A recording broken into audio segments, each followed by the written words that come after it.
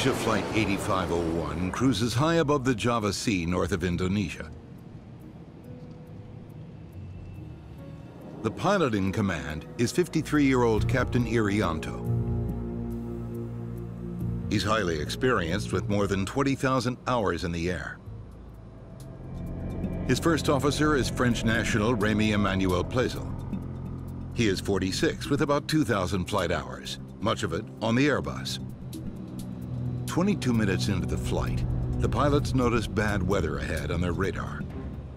The captain decides to increase altitude to go above the storm clouds in their path. I'm gonna radio for a higher cruise, get around that weather. Good idea. But before the captain can contact air traffic control, he gets a fault warning from the flight computer. ECAM actions?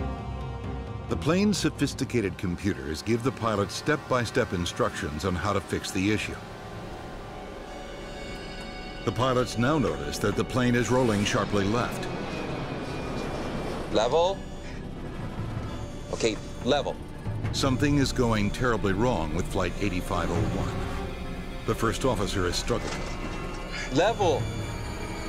But soon the plane is rolling again. Level. I'm trying. The pilots can't seem to regain control. It's not responding. Pull down. It's not correcting. The plane seems to have taken on a life of its own. It climbs higher and higher as the pilots fight to level off. Then, inexplicably, the plane starts to drop. Altitude. I see it. Flight 8501 is plummeting from the sky, speeding toward the ocean below. It seems the pilots can do nothing to save their plane. Pull! It's not correcting. What's going on? Max power. Slowly.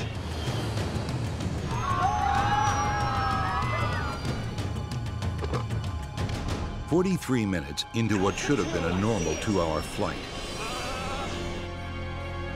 AirAsia Flight 8501 disappears from radar. Pull! I'm trying. Pull! It's not correcting.